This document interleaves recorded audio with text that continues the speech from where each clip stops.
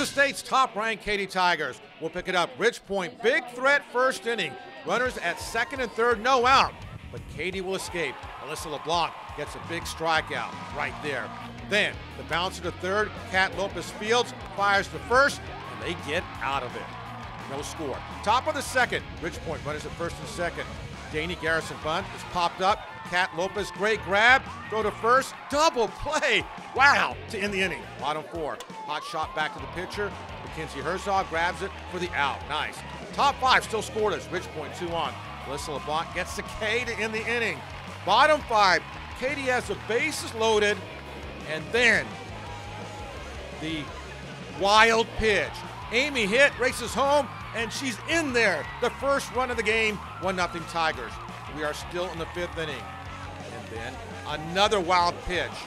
Bailey Shashak dives in there. It's 2-0 Katy. Bottom six now. Kate Callan at bat for the Tigers.